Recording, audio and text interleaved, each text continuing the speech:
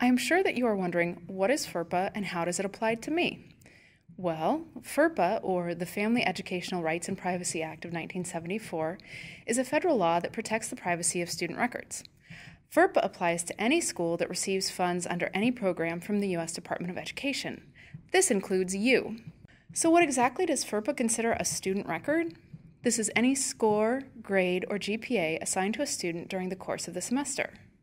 According to FERPA, it is your responsibility to protect the confidentiality of student grades and records in your possession. This means that all virtual and physical student records should be locked up and unable to be accessed by anyone other than that particular student. You're not even allowed to discuss student progress with parents.